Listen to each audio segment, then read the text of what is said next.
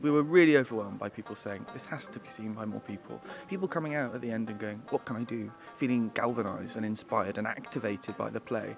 So it was very quickly a conversation about, okay, well, how do we make that happen? And we came to the conclusion, you know what, this story should be in this place, should be in the heart of the West End, right in the middle of the conversation, because it is an important subject and conversation. It's of national importance, and the people in it, the performers, the singers, the dancers, should absolutely be here telling this story. The first stage was ripping all the stalls out to build the actual restaurant floor over the top of the of where the stalls would be.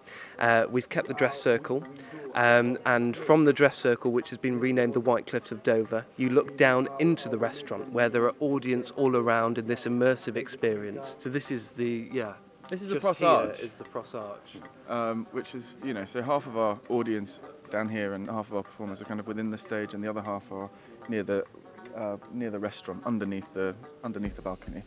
When we decided to transfer it from the Young Vic, we knew we had to find a space that was going to be able to recreate the atmosphere of the Calais jungle and the restaurant. We had this conversation about needing this story, this play, right now, to be the centre of the conversation and not to be, as it were, on the fringes. And so I'm a West End theatre producer, and so I think the conversation was, let's bring it into the West End. Let's bring it to the centre of the city. Yeah, let's have it in the listings alongside Dreamgirls and Lion King and Wicked.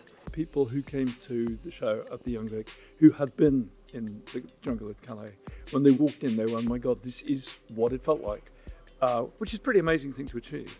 And so the experience for them was a little bit like, of course, it was a show rather than real life, but it was a little bit like getting people to understand what the experience of being in the jungle was. So when we decided to bring it here, we had to recreate the same thing.